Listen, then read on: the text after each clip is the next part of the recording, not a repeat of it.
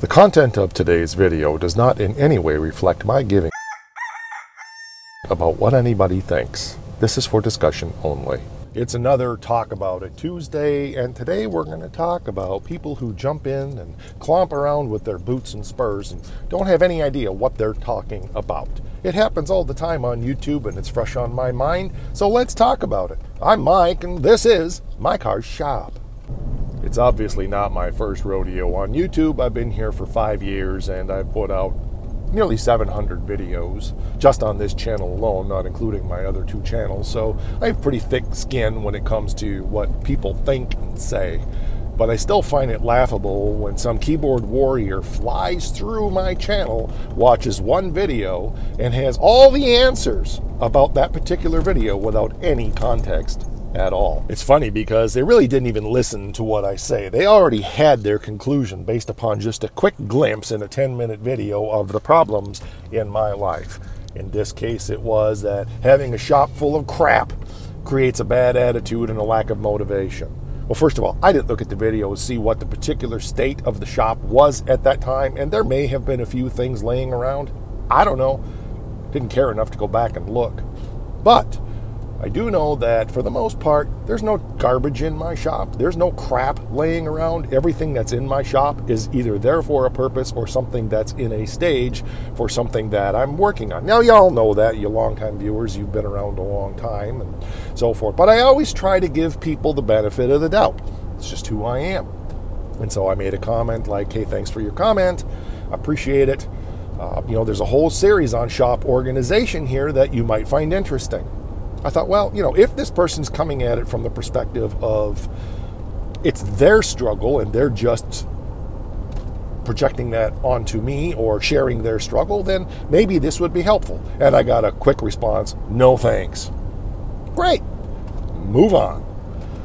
Like I said, to be on YouTube, you have to have a thick skin.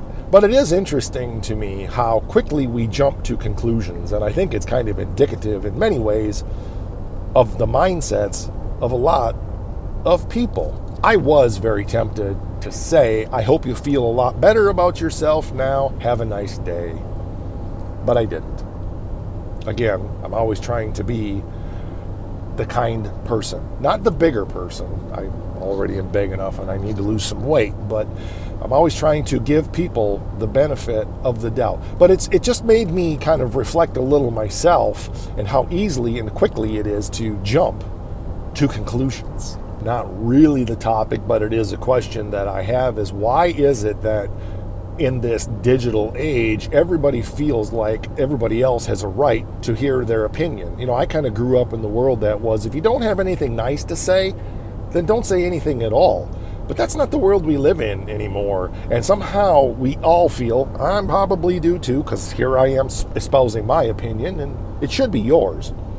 We all feel that the world has a right to our opinion, and we're very quick to make it known, and we have no filter because we just do it, we drop the bomb, and we move on, and there's no consequences for our action or our words because freedom of speech.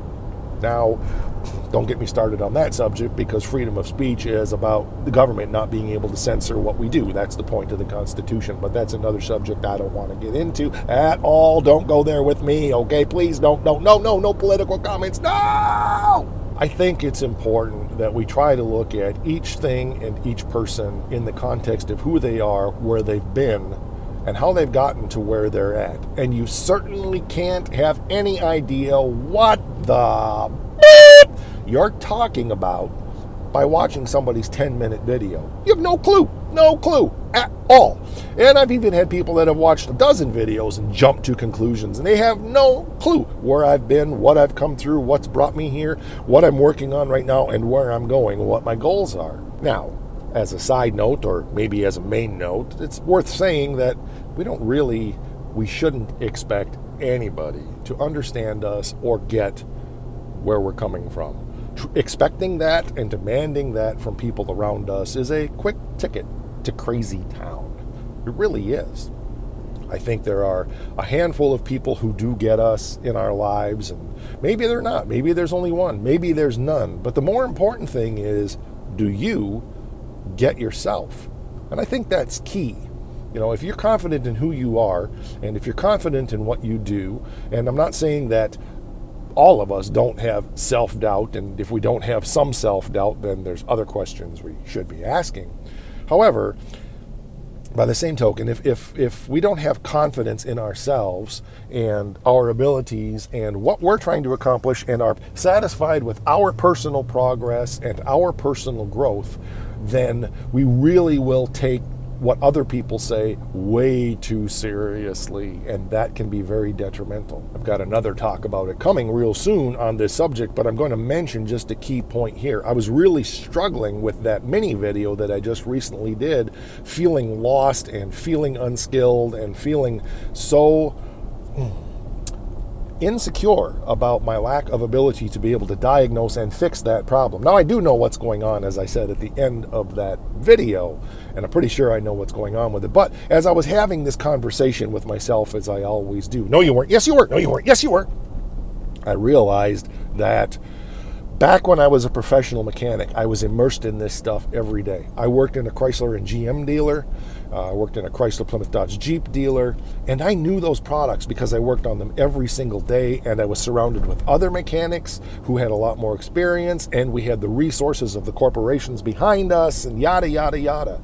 And so very quickly, you come to be aware of all of the major issues and problems that happen and know what those fixes are. I'm out here like an island. I have an internet. I don't have necessarily people that I can call who are experts on these particular products. I have to research and research and research and learn and learn and learn for myself what issues can be before I can fix them. That's one of the reasons why I stopped fixing my own stuff and started taking it to other people who just have more experience. It's not that they're better mechanics. It's that they have more experience with this stuff on a day-to-day basis. And so I had a conversation with myself, and I said, cut yourself some slack. You don't do this every day anymore. You're out of touch. You're not in the loop anymore in this stuff. And it was a good reality check for me, and it reminded me of this also, that when you're coming under fire and you're coming under criticism and the people around you are criticizing you, whether you're on YouTube or not, or it happens to be some stranger who sees you at a car show, or somebody, family member who's well-meaning, who walks into your garage or your shop and offers what they think might be a constructive criticism, or maybe they're just a jerk like this guy was and just flaming you because it makes them feel better about themselves, then, you know, be confident in yourself and remind yourself, you know where you've been, you know where you're at, you know where you're going, you know what's made you this way, you know your organizational style, you know what works for you, and you're in the process of working on that and making it better. The goal is not perfection. And if the goal is perfection, then every bit of criticism that somebody gives you is going to trigger that lack of perfection in your life, and you're going to quickly pull the handle on the toilet and go spiraling down. Let me clarify that I do have to exercise a lot of self-control to not say a lot of things that I shouldn't say on my comments to people who do these things. And, you know, I'm pretty intuitive in knowing where somebody's coming from, but I'm always trying to give the benefit of the doubt. And then when I find out that it really was what I thought, of course, I have to exercise another whole level of self-control rather than just, you know, unleashing the beast. Cut yourself some slack. Don't take what other people say too seriously. Be confident in yourself. Know that at any given time, the state of your shop and the state of your project is what it is because there's a whole context around it. In the case of when I did that video, the whole point was everything else that was happening in life and sapping my energy so that I didn't have the motivation to work on the projects. It had nothing to do with shop organization or shop cleanliness or anything else. I'm just tired, boss. I'm tired. All right, that'll do it for this one. We will catch you on the next one. Drop your comments down there. I'd love to hear from you. And be kind. I don't mind constructive criticism, but don't be an ashtray. All right, we'll catch you on the next one.